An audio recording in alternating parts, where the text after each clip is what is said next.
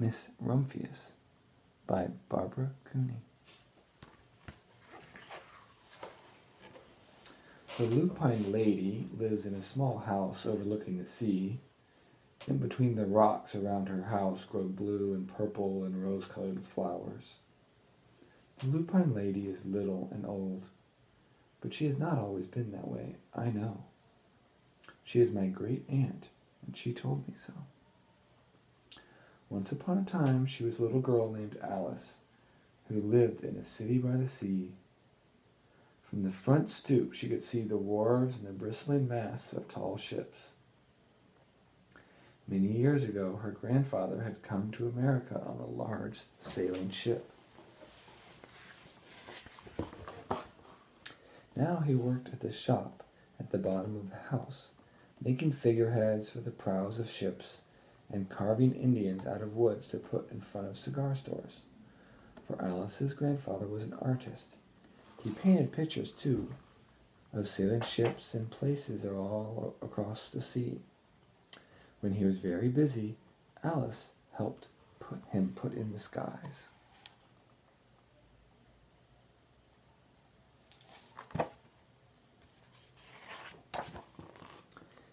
In the evening, Alice sat on her grandfather's knee and listened to his stories of faraway places. When he had finished, Alice would say, "When I grow up, I too will go to faraway places, and when I grow old, I too will live beside the sea." "That is all very well, little Alice," said her grandfather, "but there is a third thing you must do." "What is that?" asked Alice. "You must do something to make the world more beautiful," said her grandfather. "All right," said Alice, but she did not know what that could be. In the meantime, Alice got up and washed her face and ate porridge for breakfast. She went to school, she came home, and she did her homework. Pretty soon, she was all grown up.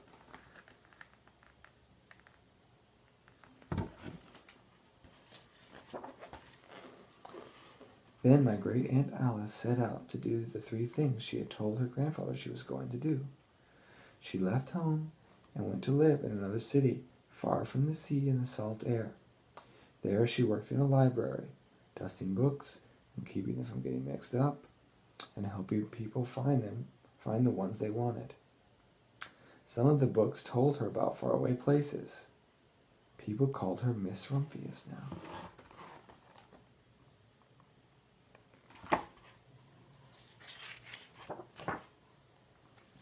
Sometimes she went to the conservatory in the middle of the park.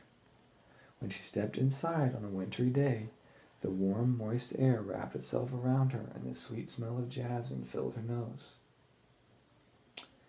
"This is almost like a tropical isle," said Miss Rumphius, "but not quite."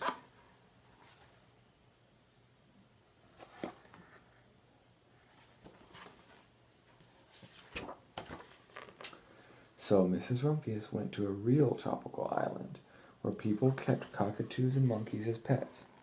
She walked on long beaches, picking up beautiful shells.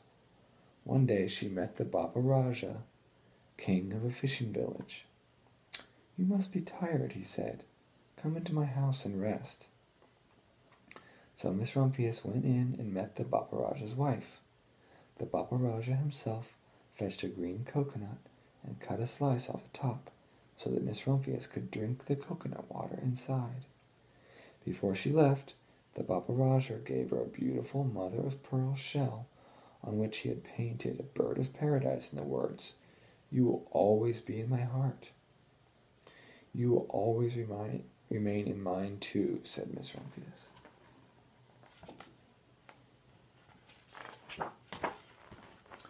My great aunt Alice Rumphius climbed tall mountains where the snow never melted.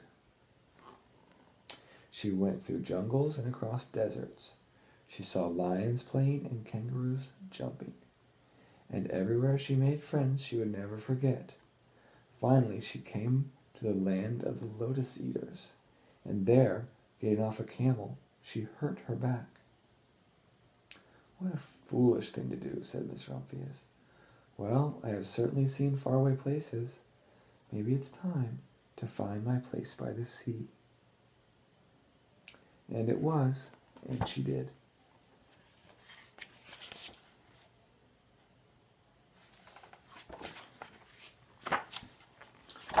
From the porch of her new house, Miss Rumphius watched the sun come up. She watched it cross the heavens and sparkle on the water. She saw it set in glory in the evening. She started a little garden among the rocks that surrounded her house, and she planted a few flower seeds in the stony ground. Miss Rumphius was almost perfectly happy. "But there's one more thing I have to do," she said. "I have to do something to make the world more beautiful." "But what? The world is already pretty nice," she thought, looking out over the ocean. The next spring, Mrs. Rumphius was not very well. Her back was bothering her again, and she had to stay in bed most of the time. The flowers she had planted the summer before had come up and bloomed in spite of the stony ground. She could see them from her bedroom window, blue and purple and rose-colored. "Lupins," said Miss Rumphius with satisfaction. "I've always loved lupins the best. I wish I could plant more seeds this summer so that I could have still more flowers the next year." But she was not able to. After a hard winter, spring came. Miss Rumphius was feeling much better. Now she could take walks again. One afternoon, she started to go up and over the hill where she had not been in a long time. "I don't believe my eyes," she cried when she got to the top, for there, on the other side of the hill, was a large patch of blue and purple and rose-colored lupins. "It was the wind," she said as she knelt in delight. "It was the wind that brought the seeds from my garden here, and the birds must have helped too." Then Miss Rumphius had a wonderful idea.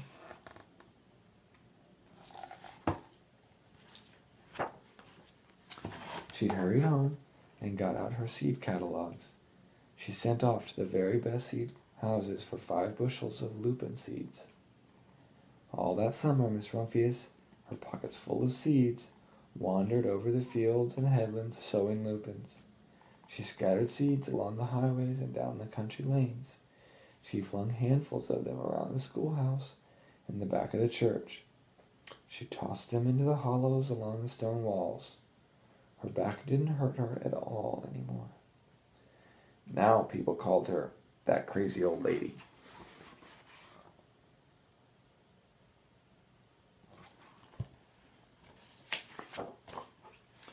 The next spring, there were lupins everywhere. Fields and hillsides were covered with blue and purple and rose-colored flowers. They bloomed along the highway and down the lanes. Bright patches lay around the schoolhouse and the back of the church. Down in the hollows and along the stone walls grew the beautiful flowers. Miss Rumphius had done the third and most difficult thing of all.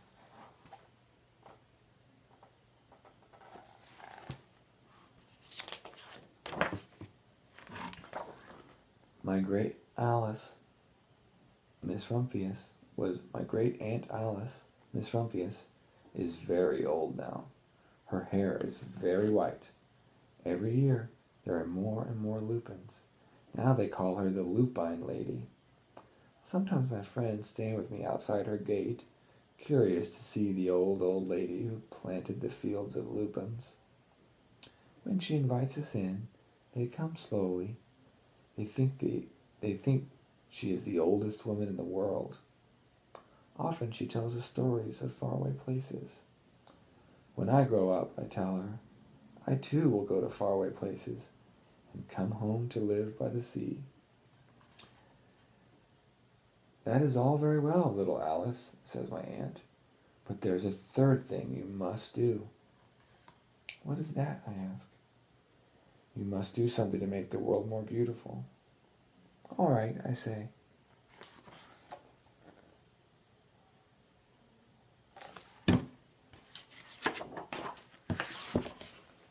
But I don't yet know what that can be.